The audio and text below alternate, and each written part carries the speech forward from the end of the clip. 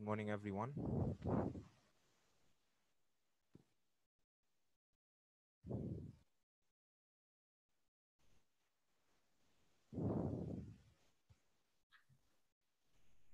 Good morning, Mr. Philip. Can you hear me?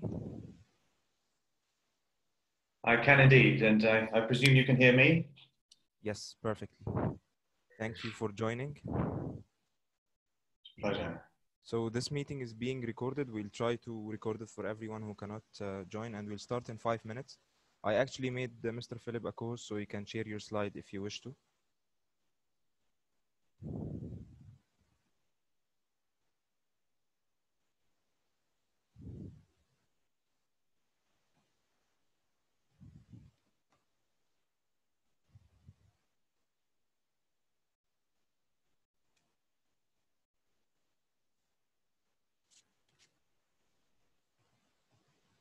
Yes, I think we can see the slides perfectly.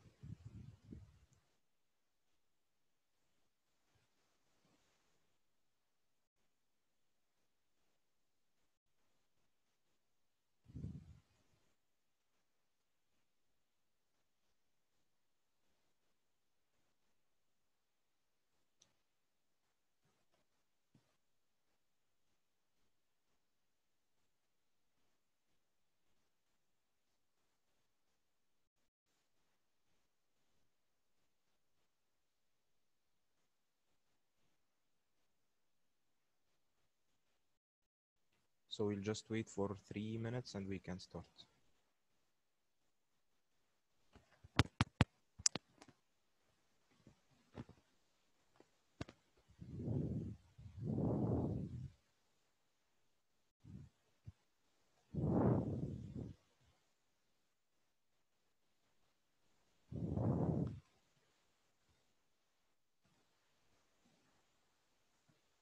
Guys, please note that at the end of the meeting, we'll have a link on like how did you see the meeting and the evaluation of the meeting.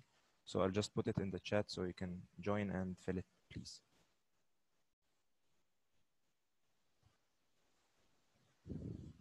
Can everyone see the slides clearly? Can you write in the chat?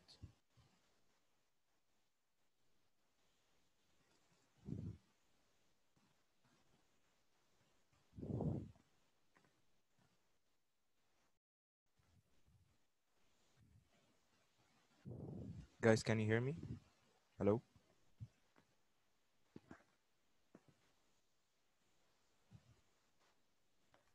I think people are saying yes on the chat. Okay. Perfect.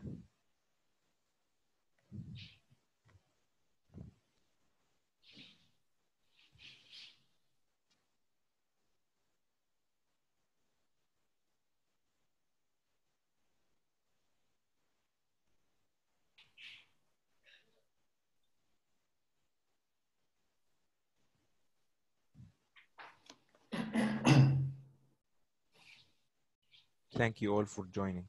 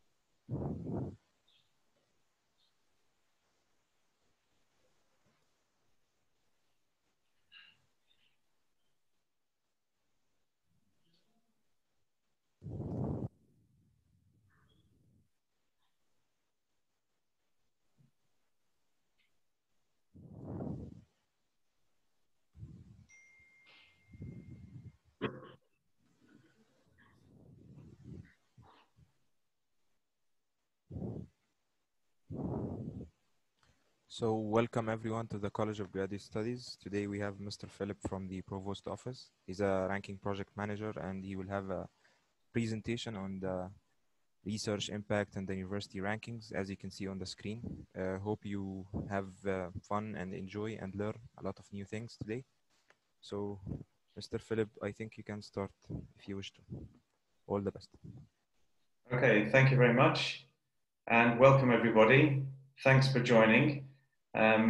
I will try to make it fun, but please also write any questions you have in the chat box, and we can discuss any points that you have as well as what I've prepared for you. So my idea today was to talk to you for about half an hour using some slides. This, by the way, is the exact same presentation that I've given to all the faculty members at the different colleges.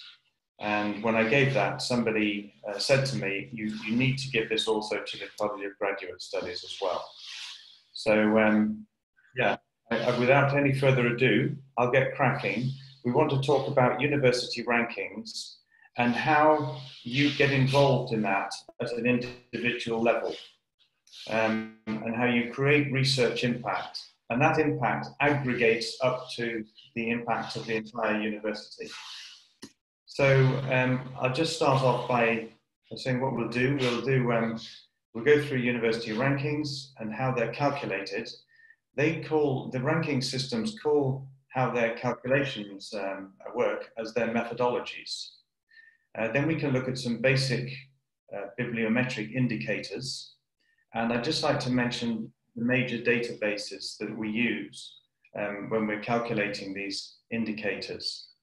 Then I can give you some tips on identifying your research in that literature and some tips on how you can promote it. Okay, and then we'll have a long Q&A session depending on your questions. So this is me. I actually was a researcher at one point earlier on in my career. And I then went into industry, and I worked in STM publishing for a long time in a company called Thomson Reuters. It used to be called ISI, and it is the owner and founder of one of the major citation databases that we'll be discussing today. I've also been a consultant in the Middle East, and I've worked with lots of universities. I've been a publisher. I've helped universities with their rankings. I've done a series of training courses, and I'm now at the UAE University leading all the projects related to university rankings. Now, where do we stand in those rankings? Well, as you will have all seen recently announced, we rank in the top 300 universities in the world according to QS. We rank number 284th. Now, a recent estimate by the United Nations says that in the whole world, there are approximately 28,000 universities, depending on exactly how you define a university. So if there are 28,000 and we rank 284th, I think that means we're just about in the top 1% in the world. So that's a huge achievement, and it's something to be very proud of, and I'm certainly very proud to be at UAEU. We're 5th in the Arab region and 27th university in the world who is under 50 years old. That's quite a good statistic as well. Now, the other major ranking system is Times Higher Education. And in Times, they rank slightly differently. Their methodology is different, and therefore their results are different. And we rank just outside the top 300. So it's not such a different result, but we rank in the group that's 301 to 350. We're 38th in Asia, 31st in the emerging economies, and we are 50th under 50 in their ranking. Now, I've just mentioned 2 rankings, but there are, of course, many more. The Times Higher Education World University Rankings methodology it breaks down like this. There are 5 major groups of indicators: teaching, research, citations, international outlook, and industry income. And each one of those can then be broken down further into other indicators. You will notice, by the way, that in teaching, which accounts for 30% of their ranking, a reputation survey counts for 15% of the whole ranking, right?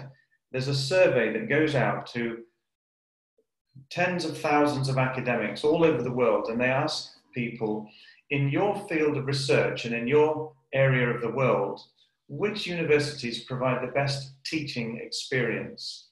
And the people reply, they say, these are the universities I think provide a good teaching experience, and they Times then crunches those numbers and reports and gives us a value for how we scored in that survey. Then they do exactly the same over here in the research section for how is our reputation on research. So together, 15% plus 18% makes 33%. So a third of Times ranking is based on the reputation of the university. The rest of it is based on things like publications, research income, research productivity, the number of citations that your papers receive. And then there's international outlook, for example, proportion of papers with whom there is an international co-author. That counts as well towards our internationalness. Now, over on the other side of the page, QS, their ranking is done rather differently. They also have a big reputation section, and their citations per faculty is much reduced. It only counts for 20% of their ranking. I've listed another one here, Shanghai. The Shanghai methodology looks a lot at, did students go on to win Nobel Prizes? So graduate students from the university, did they go on and become leaders in their field? So these are some examples of different methodologies. Now, I've mentioned papers or articles or research output. What I'm talking about is articles published in journals. And I want to show you a simple basic indicator or bibliometric metric, which is called publication, simply the productivity of an entity. It could be a university, it could be an individual person, it could be a journal. In this case, I'm showing you countries. So if we look at how many papers were published, research papers in research journals by the UAE in 2013, you can see it was around 3,000. That's not very, if you look at Egypt and Saudi Arabia, they of course produced many more publications. And of course, the reason is that they have larger populations. They've got more people, they've got more scientists, and they produce more papers. That's obvious, and it's okay. Now, if we look at the next slide, I'm going to show you a different indicator, and that is citations. That means how many times did other scientists refer to those papers that were published on slide 1. And now you see a bigger disparity, but again, UAE is the lowest, and the reason for that again is it is the smallest out of those 3 countries. So looking at the overall citation count isn't really fair because some countries are bigger than others. And if we looked at citations at university level, it's still not fair because some universities are bigger than others. So what we do is we divide the number of citations by papers. And what you've got then is citations per paper. And now you can see that 3 countries with different sizes are comparable. You can see, for example, the UAE is now higher than Egypt. And that's because even though Egypt produces more articles and receives more citations, once you normalize for the size of that output, it's the UAE that does better. Now, I have a question for you. Abdurrahman, could you just look at the chat? I want to ask the participants if they can notice the downward trend on this graph. And if anybody can offer any suggestion of why it's coming down. Yes, guys, you can write in the chat, please.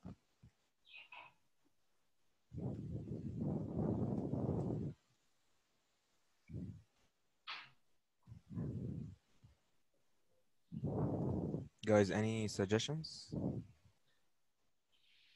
Or shout out if you have an idea. Make sure you unmute yourself. I did unmute myself. There is Rufaida saying higher standards for accepting papers. Oh, here we have an answer. Because more and more papers are published, more options. That's one answer, yes. Another answer, any other answers? Okay, Someone I'm is going to saying offer an language. answer. Okay, I'm going to offer an answer. The very simple point is there has been less time to cite papers published 3 years ago than there has for papers published 7 years ago. And as we tend towards the present day, if you look at 2020, the numbers of citations will be almost zero because there hasn't been time yet to cite them and to wait for the citing articles to be published. It takes time. So whenever you look at any citation statistics, make sure that it is time normalized. So if you're comparing somebody says, oh, I have received, for example, okay, somebody who is maybe your professor might be a lot older than you, may have a very high H index. And the H index is based upon citations they've received to papers that maybe they published 10, 20 years ago. Now, if you're an early career researcher, you haven't had the time yet for your papers to accumulate as many citations. So normalizing by time is necessary, especially when comparing people at the early stage of their career with more established researchers. Another indicator I want to mention today is the journal impact factor. I'm sure you've all heard of this. It's perhaps the most famous bibliometric, but it isn't always a good predictor of the article, of how many times the article itself is going to be cited. The journal impact factor is a really good indicator of the impact of the journal, but not necessarily of the articles in the journal. I took this paper some years back and I noticed that it was published in the journal The Lancet. Now, in The Lancet, in the year this paper was published, we could see that if you list the journals by impact factor, it ranks number 4 with an impact factor of 45.217. Now, there are about 12,000 journals with an impact factor. So if you rank number 4 out of 12,000, that's pretty good. So the authors on this paper are going to say to their friends and people evaluating them, I got a paper accepted and published in The Lancet, and that has an impact factor of 45. But if we look at how many times the article was cited, it wasn't cited at all, 0 times. So which is right? Should we be looking at the 0 or should we be looking at the 45? Remember, the 45 refers to the journal and the 0 refers to the article. So I would be willing to bet that most people who were associated with the paper would be more likely to talk about its impact, the impact factor of the journal. The converse situation shows another article published in the International Journal of Electrochemical Science. Now, looking further down that list of impact factor from number 4, which was The Lancet, down to number 5041, we find the International Journal of Electrochemical Science, and the impact factor is 1.5.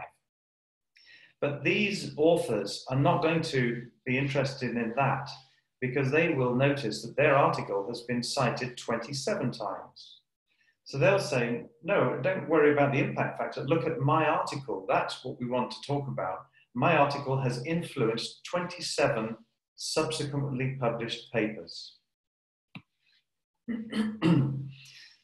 So what people tend to do is to look at the citations to their own articles. And when people evaluate you, they will want to know how many papers have you published and how many times were they cited.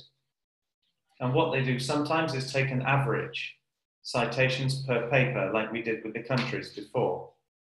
So imagine that you have published 10 papers. And I put them here. Over on the second column is the number of citations those papers have received. And I've ranked the papers from top to bottom in order of the number of citations they've received. So paper number 1 has been cited 6 times. Papers 2 and 3 have been cited 4 times, and so on. And the last 3 papers have not been cited at all. So the total number of citations is 20. And the total paper count is 10. So 20 divided by 10 means you've got an average of 2 citations per paper. Now, what happens if you publish 1 highly cited paper in addition to those 10? That means you have an 11th paper which has been cited 200 times. Now, because they're ranked in order of citations, this one rises to the top and becomes paper number 1. And what used to be paper number 1 with 6 citations now becomes paper 2, and so on.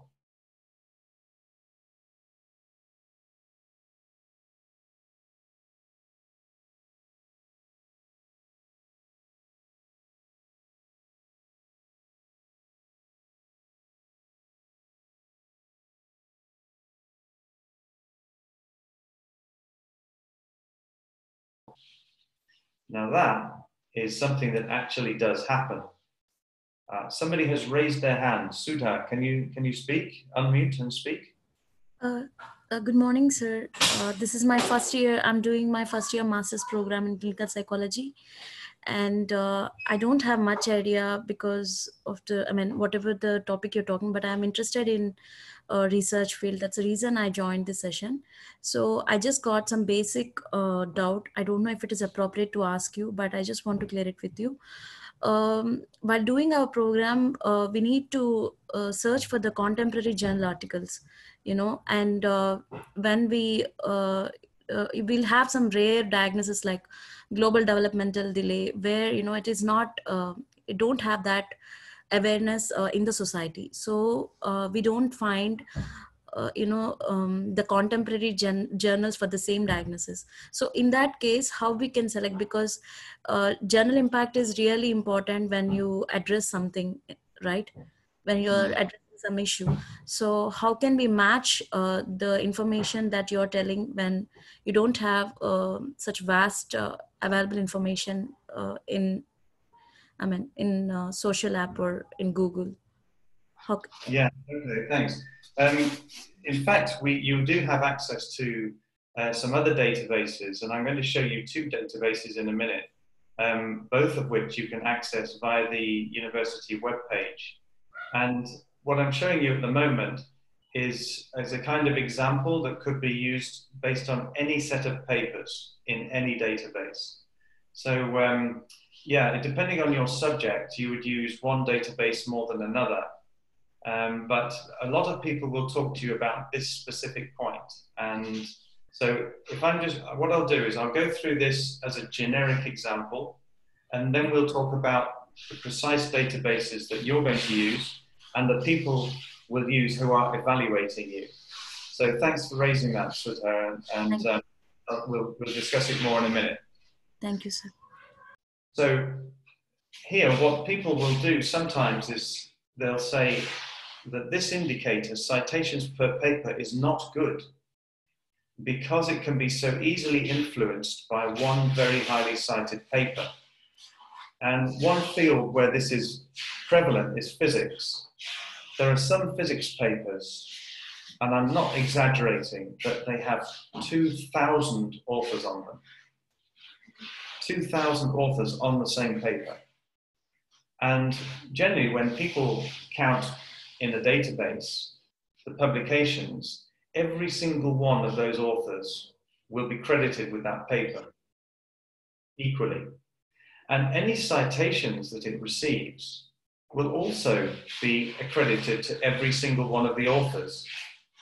Again, so you can pick up 2,000 or 3,000 citations if you get your name on one physics paper, one of these big physics papers. And this is a physicist here. His name is Jorge Hirsch. And he noted this point and said that using averages is not the best way to evaluate an individual's scientific research output. What he said is that with any set of articles, be it from an individual or a journal or a university, you're going to find a small number of papers that are very highly cited. And most of the papers, a large number of papers, will have either 0 or very low citations. And then you have this curve that looks like that, if you look at those dots. What Jorge Hirsch said is, why don't we find a point where the number of citations is equal to the number of papers? And we will call that point H. So it's possible, we don't know if he named it after himself. It was originally called the Hirsch index, but it then became to be known as the H index. And that's how it's calculated. We say, well, what's the number where the number of articles and the number of citations is equal? So if I go back to our example now, what we do is with this set of 10 papers, organized by citation count, we go to paper 1 and we ask ourselves a question. Has paper number 1 been cited 1 time or more? Well, yes, because it's been cited 6 times. So then we move down 1 step and we say, has paper number 2 been cited 2 times or more? Yes, it has. So has paper number 3 been cited 3 times or more? Yes, it has. Has paper number 4 been cited 4 times or more? No, it hasn't. You can see that that doesn't work for paper 4, and none of the papers below will generate the answer yes. Number 5 has not been cited 5 times. So we draw a line under paper 3 and we say this set of articles has an H index of 3 because 3 of the papers were cited at least 3 times. Now, when you publish that highly cited paper, you ask yourself again, has paper number 1 been cited once or more? Yes. Has paper 2 been cited twice or more? Yes. Paper 3 has been cited at least 3 times, and paper 4 has been cited at least 4 times. But paper 5 has not been cited 5 times. So now the H index goes to 4. So what Hirsch said is that this is a better way of evaluating people's scientific contribution, because with one highly cited paper, the H index goes from 3 to 4, which is not a big increase. Now, I've actually met Jorge Hirsch, who invented the H index, and I asked him, I wanted to know his H index before I met him. So I looked in 3 different databases. This one here is Google Scholar, and it showed me the H index was 62. The next one is Scopus, and that showed me the H index was 52. And the bottom one is Web of Science, and that showed me the H index was 56. So those are 3 different databases which gave me 3 different answers. And that's because each of the databases is made of different articles and therefore of different citations. So if anybody asks you about your H index, you should ask them, in which database would you like me to calculate it? You know how to calculate it now, and you would need to refer to one of these 3 databases. Now, mostly scientists use either Web of Science or Scopus. And I'll just introduce those to you in a minute, but first I want to do you a test. Could you please now look at 2 researchers, researcher A and researcher B, and tell me what is the H index for researcher A and what is the H index for researcher B? You can use the chat.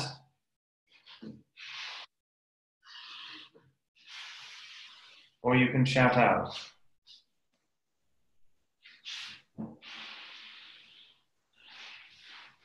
Yes, guys, you can write in the chat or you can use your mics. But please raise your hands before using the mics to avoid a lot of people talking at the same time.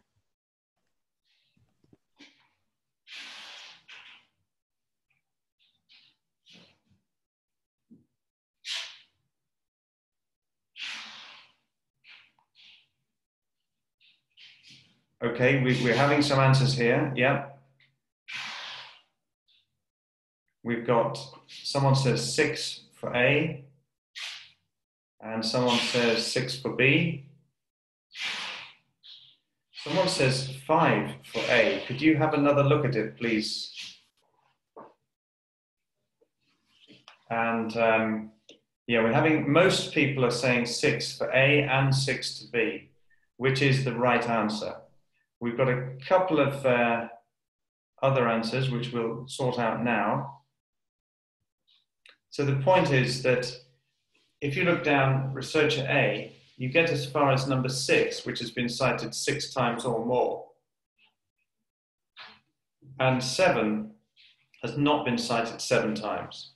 So we draw the line there, and the H index is 6. And if that person wants to improve their H index, they need to work on their impact. They need to promote their papers and tell the world what they've done. And imagine if paper number 7 gets 1 more citation, then the H index will become 7. On the other hand, researcher B has only published 6 papers, and all of them have received 6 citations or more. So we draw the line there, and the H index is 6, not 88, 6, because 6 papers have been cited 6 times or more. And this person's H index will never increase until they publish more papers. Okay, so I mentioned before one of the databases. This is the guy here who invented citation indexing. His name is Eugene Garfield, and he published a paper in 1955 saying we need to make an index for citations. What he said was, at the end of the article, the references contain more valuable information than the content of the article itself, because it tells you what the article is built upon. So if somebody didn't have access to this content, they could look at the references and they would know everything they needed to know in order to be able to write this article. And if you look on the left, there's a nice image here of, and it shows a quote by Sir Isaac Newton. And he said, "If I have seen a little further, it is by standing on the shoulders of giants." So he came out with some physical theories in the 1700s, and he was widely lauded as being a genius. And what he said was, it's not really, I'm not doing this in a vacuum.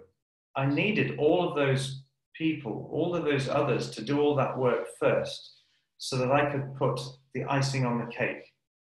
So he was ineffectively, he was citing his peers. That's the early form of referencing. By the way, where have you seen this quote, "on the shoulders of giants"? Anyone?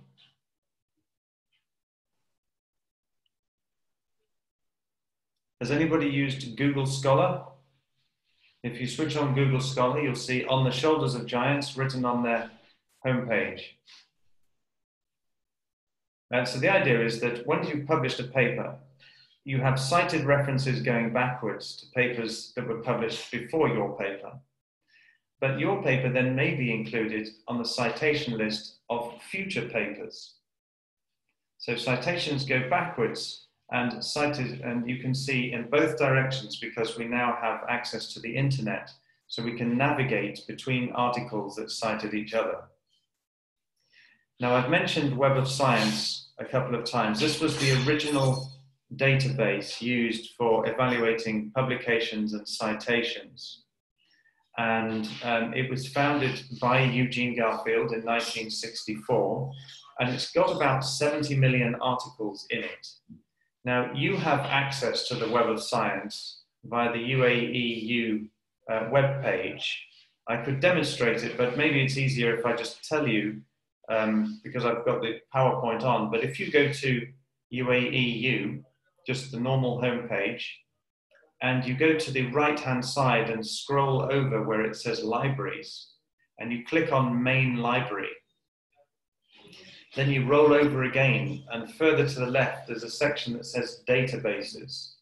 If you click on Databases and you search, you click W, you will find the Web of Science, and you all have access to it. And you can search 70 million articles going back to 1900, and all the citations going between them. Oh yeah, somebody asked, how is the journal impact factor calculated? I didn't include that. I just wanted to mention it's only the journals in these two, so science and social sciences, within the Web of Science, only those journals will receive a journal impact factor. If your journal is in the Arts and Humanities Citation Index, sorry, there's no impact factor for those journals. And any journal not in the Web of Science does not get a journal impact factor. The other major database to use, to which you also have access, is called Scopus. Now this one's easier to find on the UAEU webpage. If you go to, on the right, you scroll over, I think you have to click Main Library. Then as soon as you scroll over again, you can actually see the word Scopus. You can see Scopus and just click it, and then you will go into this database. Now it's a relatively newer database, founded in 2004, but also contains about 70 million articles.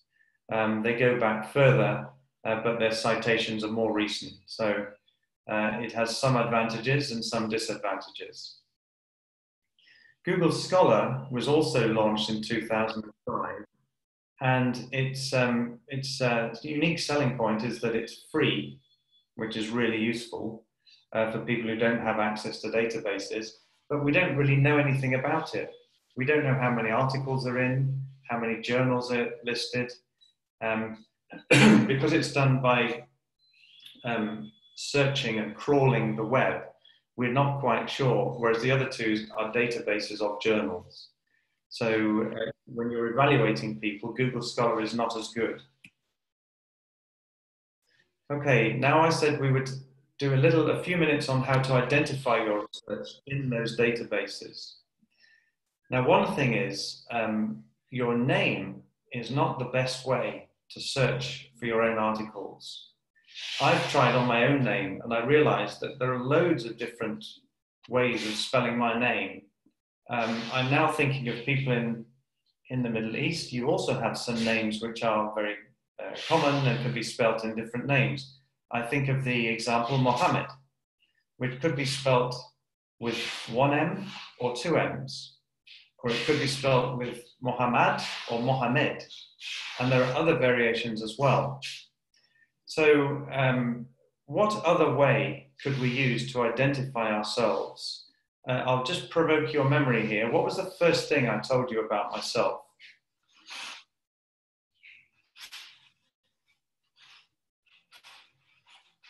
Can anyone remember? How should we identify ourselves in the literature?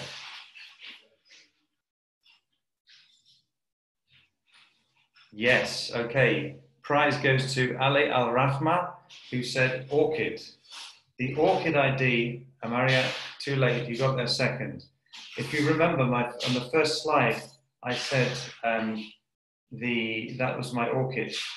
So I use that to identify all my articles, and you will do the same. It's really good. If you then search in Web of Science by your orchid, you don't have this problem. Look, there's one by Phil Purnell. That's actually not me. It's about something else.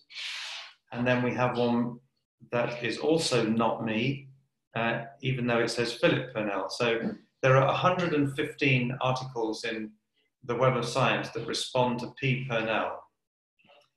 Similarly, looking in Scopus, this time I searched PJ Purnell, and I found 5 articles. The first one's not me, and there are some missing here. So the best way to do it is to get yourself an ORCID. Here's a famous quote from America. There was a conversation between 2 scientists, and one said, "I'm the 38th author." The second one interrupted and said, "Oh dear, that's a pity." And the first one said, no, I haven't finished. I'm the 38th author called Wang on my paper. I looked this up thinking that can't be true, but it is true. I found the paper and I found there are 38 authors on that paper, all with the surname Wang. So get yourselves an ORCID. Every researcher needs one. It will take you less than 1 minute. And I challenge you, you're young and you know how to use these things. You go to orcid.org. You could do this while listening to this lecture, actually. And I'd be interested to know how many people managed to register for an ORCID whilst on this call.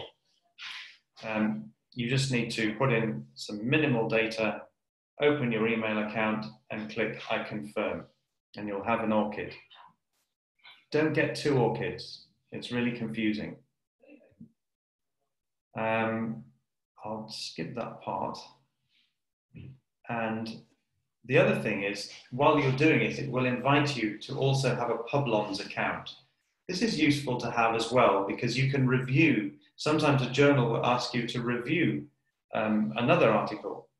So if you do that, usually there's no way that anybody would ever know you've reviewed it. But if you have a Publons account, it will tell people that yes, you are a reviewer, and that, look, I have 12 reviewer merits, and people then in your field will learn to recognize you and say, I could contact this person. Now, some ideas about how to promote your research and get citations, because it used to be the way that once you send your article to a journal, and the journal says accepted, people sit back and say, okay, now let's see if somebody cites it. But that's no longer good enough. There are so many researchers around the world. You're going to have to fight for those citations and compete. So one correlation is shown here. If you look at international collaboration, this is for UAE university articles, you will notice that the citation impact is much, much higher.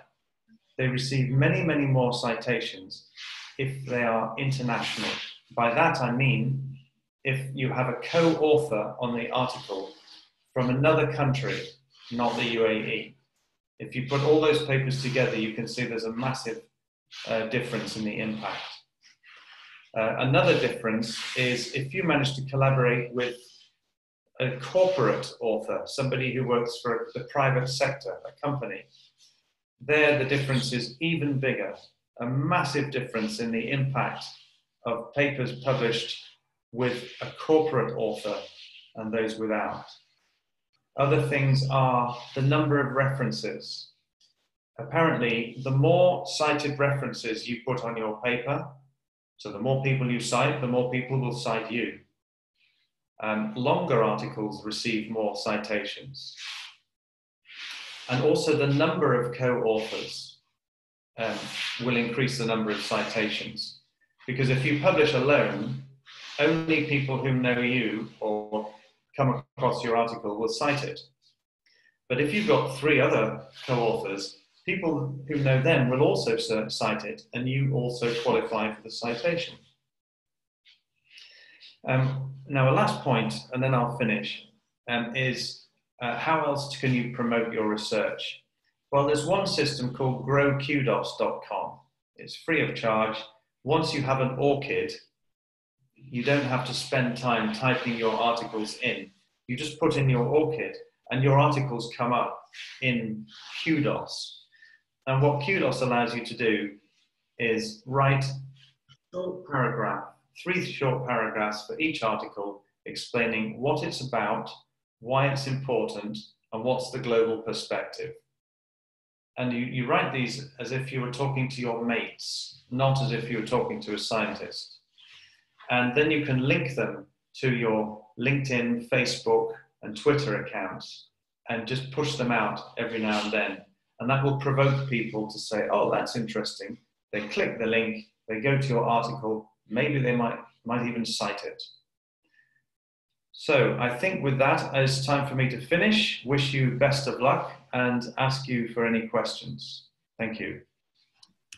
Thank you so much, Mr. Philip, for the presentation. If you guys have any questions, you can raise your hands or write in the chat.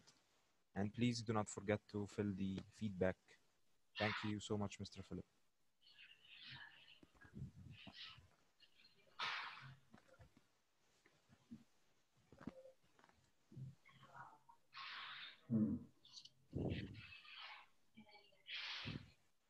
Guys, please, if you have any questions, you can write it in the chat. I've just seen one really, really tough one, which is about which email address should you use when you're registering for ORCID?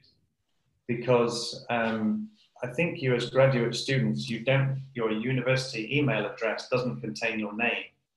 And then possibly when you become faculty, it becomes your name. Yeah, that's an awkward one, actually. I have sometimes I've used my personal email address to begin with, and that's fine. And then you can change it later on. If you move to a different institution and you leave the one you're at, you would then no longer have access to that account. So you can change your email address.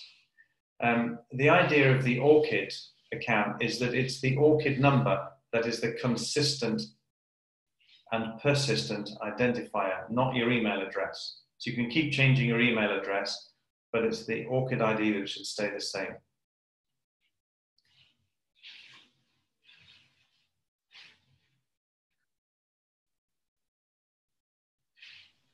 I think someone is asking if you can send her your presentation, but Miss Wadiha, I think we recorded the session, so you can view the recorded session if you have any thing you want to note down.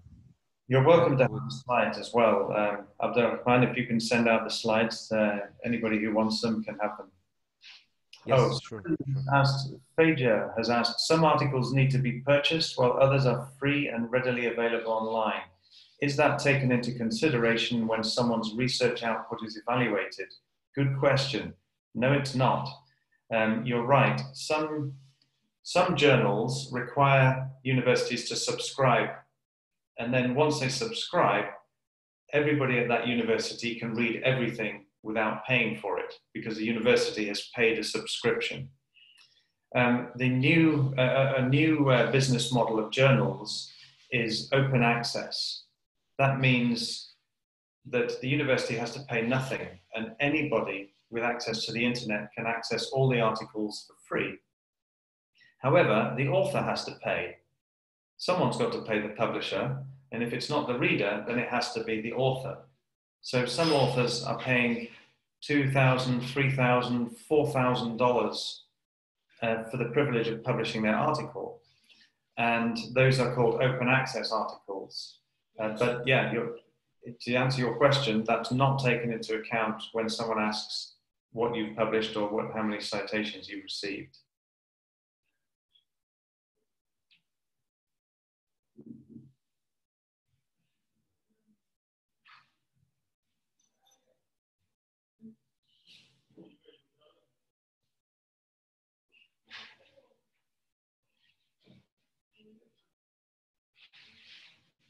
And the steps by mail, yes. If you like, I can do a quick demonstration of how to search on Scopus or Web of Science.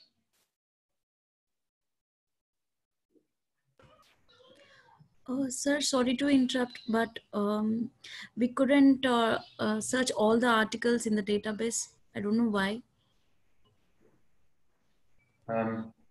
Okay, yeah, I'll come back to that one. Sure, thank you. Amaria, oh, hello, Amaria. Nice to see you. Should we go for open access publication? That's a good one. Well, if you publish open access, then it means that everybody, you may have more people viewing your article more quickly because people don't have to have institutional access to a subscription. On the other hand, there is no clear evidence that those articles receive more citations yet. We thought that's what would happen, but it hasn't, because so many institutions do have subscriptions to major publishers. So you also have to think, if you do want to publish open access, you need to plan in your research budget where you're going to get the money from to pay as an author to make your article open access. So that also needs to be factored in. So yeah, discuss it with your supervisor, but there's not a massive advantage to being in an open access publication. It's still a small minority of articles that are open access. Oh yeah, somebody's asking, Mohammed Mali. Hello, Mohammed. Can you elaborate, what is a corporate author? A corporate author is somebody who works in the private sector and who uses that address as their affiliation. So when you submit a manuscript to a journal, you may put UAE University if that's your affiliation, but imagine you work for ADNOC. If you're working with somebody from ADNOC, then they would put ADNOC as their affiliation. So that is the definition of a corporate author.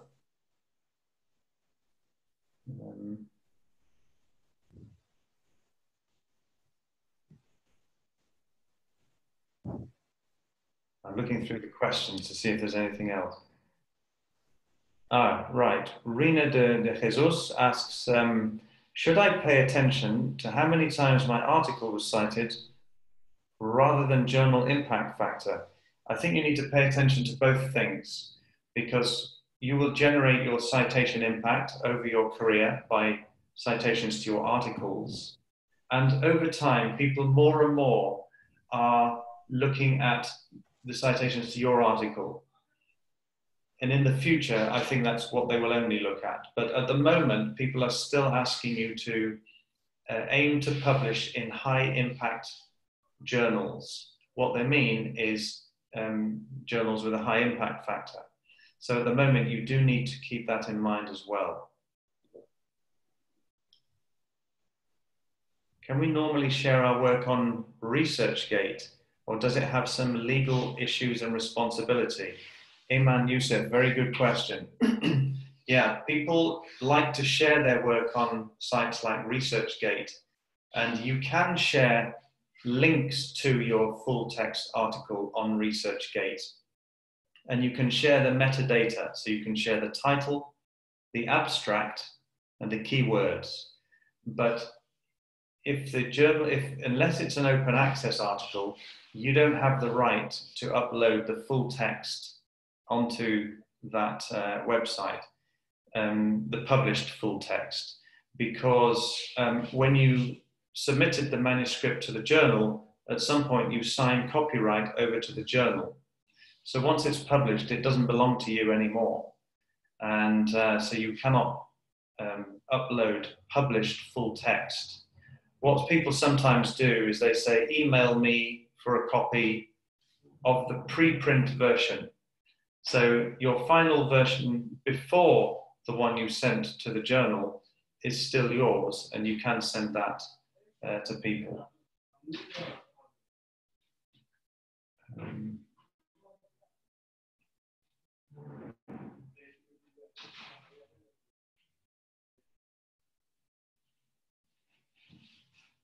Okay, someone else is asking for a session on how to select journals. Good question, Mohammed. Abdul Rahman, would you like me to do a search now on Scopus or Web of Science, or would you like to see if there are any further questions? Guys, do you have any more questions, or should we proceed to the... I think we don't have any more questions, Mr. Philip. All right, then. Yeah. Let me just open... Guys, please note that the recorded session will be on our YouTube channel. We will share it with you on email. So we'll just upload it as soon as possible, so you can rewatch it if you would like, or for those who missed the session. I'm just going to unshare and then reshare so that you'll be looking at the website.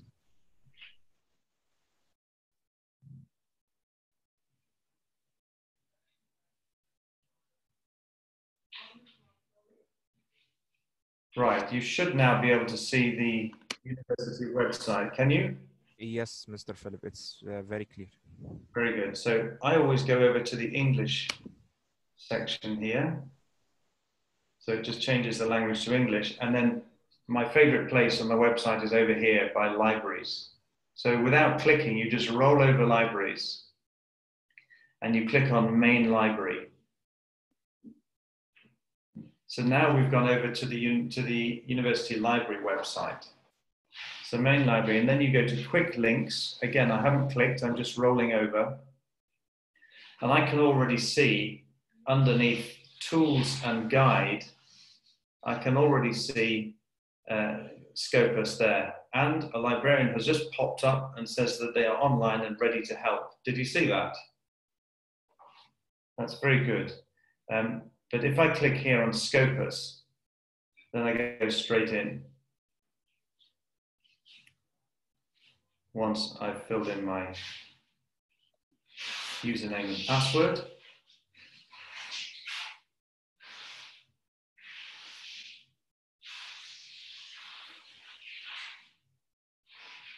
Okay, so I'm in. You can all see that now. It's important to register as well. If you go in for the first time, you won't have your initials here.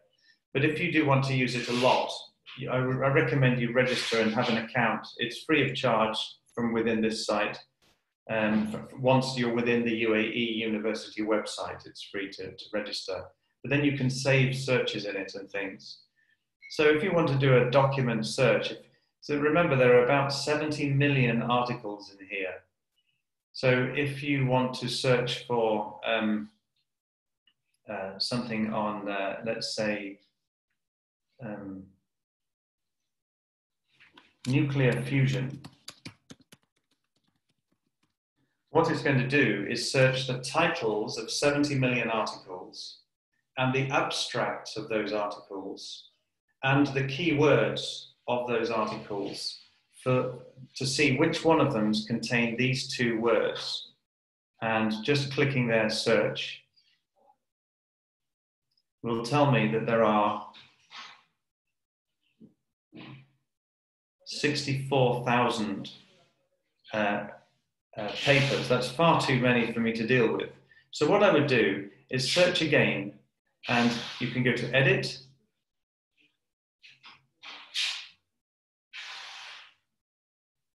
which brings up the search again. This time I'm going to put it in speech marks, which means it's only going to search those two words together and both of them.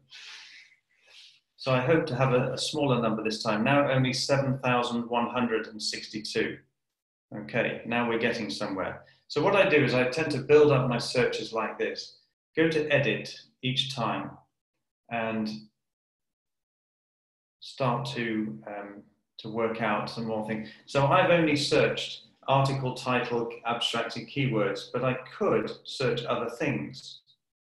Now I'm going to leave this here and open, with this plus, you get a second go. And this time I'm going to look for, you can look for specific authors, or you can look for specific journal titles, or you can look for affiliations. I'm going to go for affiliation country because I'm looking for a specific paper. And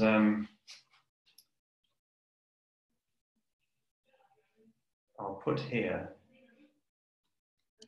I'm not sure how they, let's put United Kingdom.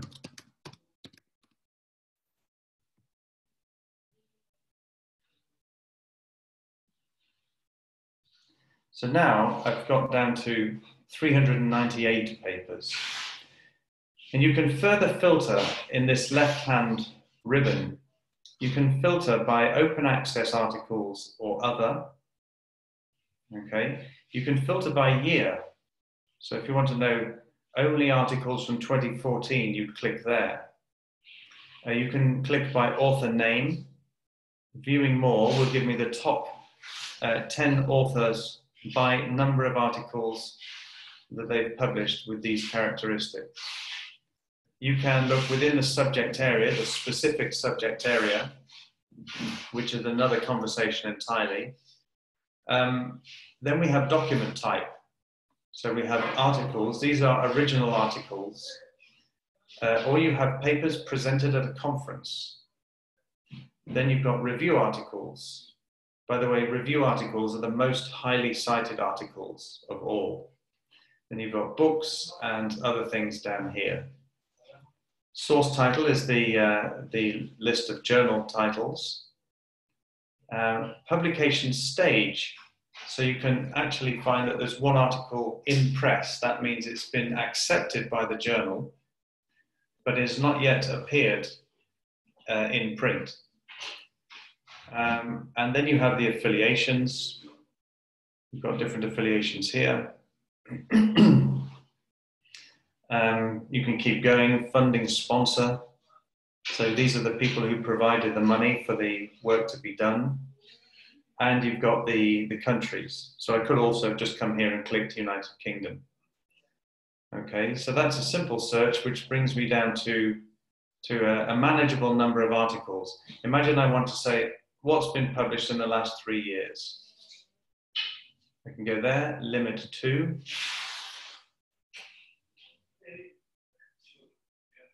And I've got 75 documents. Okay, it's a bit of work, but just by looking at the abstracts, I would know from here whether I really want to keep this article.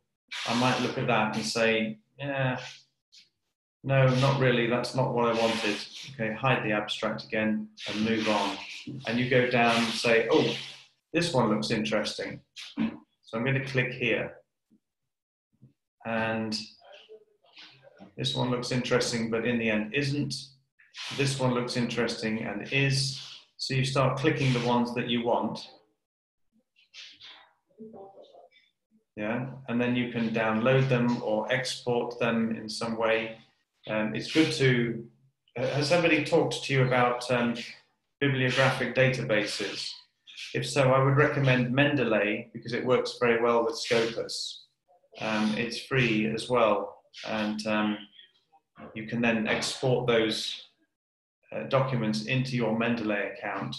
This is actually a separate discussion. We should have a whole session on working with library databases. But this is basically where you find all that material that is used in the bibliometric analysis. And in fact, both QS rankings and Times Higher Education rankings use Scopus data to find out which universities publish more and have higher citation impacts. So that brings us back to the beginning of the presentation, really, and that's why these databases are so important. So let me stop again and go back and see if there are any more questions.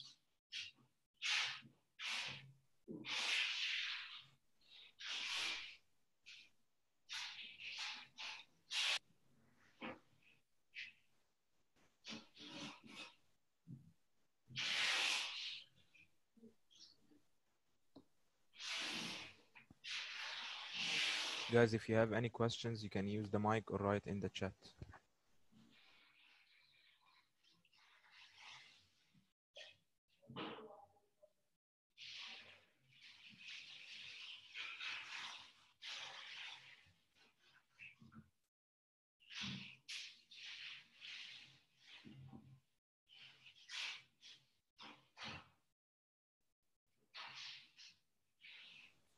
Thank you for doing the feedback. For those who doesn't, please do it since it's almost the end of the presentation or the workshop. It was really informative and helpful for all of us.